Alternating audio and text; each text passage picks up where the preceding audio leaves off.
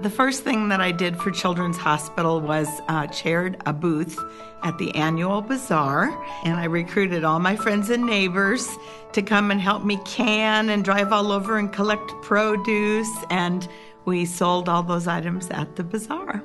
It doesn't really seem to matter to Cathi what it is that she's doing. She just knows that she's helping families and children, and it comes across because she always has a smile on her face, and no matter what role she's playing, she's happy to be there, and nobody stays somewhere for 26 years unless they're happy to be there.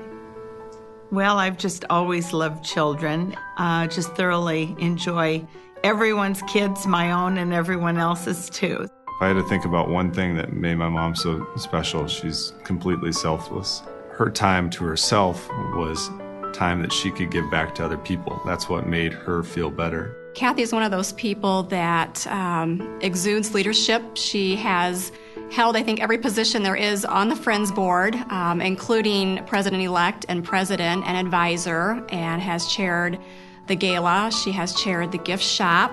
Baking cookies in the child life department and taking them door to door for the parents and the kids who were allowed to have them.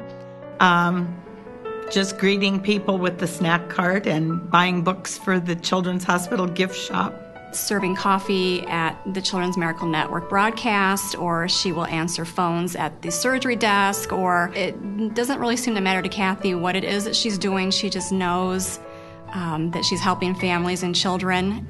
I think the thing that stands out the most is when you run into a patient or a parent, either while you're there volunteering or out in the community, and they remember you and they remember something that you've said or done or shared with them, that it doesn't get any better than that.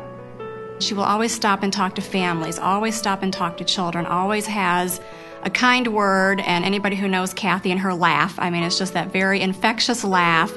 And I think you always leave feeling better having spent some time with Cathi, even if it's just a couple minutes. Everyone at Children's, from the administration down to the housekeeping staff, we're all just part of a team, and we all feel like we belong, that we're appreciated and we're important, and it just feels like home.